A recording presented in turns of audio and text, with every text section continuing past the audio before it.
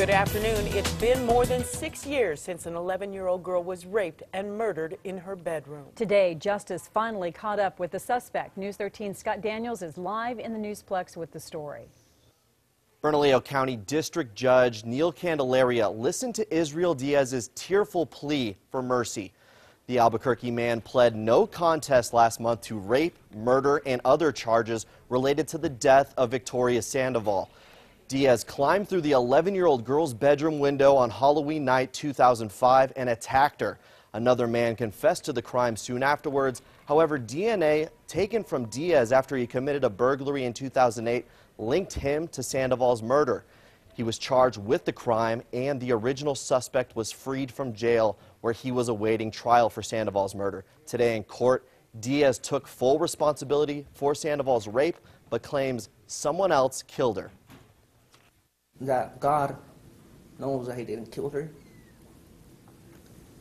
I know I didn't kill her. And that I have been forgiveness for all the bad things that I have done.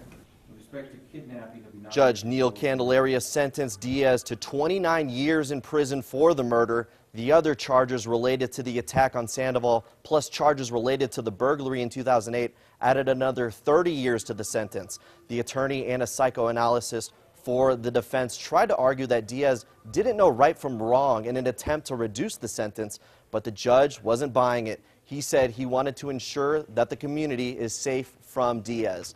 Because Diaz was born in Mexico, the judge recommends that Diaz completes his sentence here in the state before any consideration of deportation. By then, he'll be in his early 80s. Back to you. All right, thank you, Scott. It has been a long struggle for Victoria's family. Coming up on News 13 today at 4, we'll hear what this sentence means for them.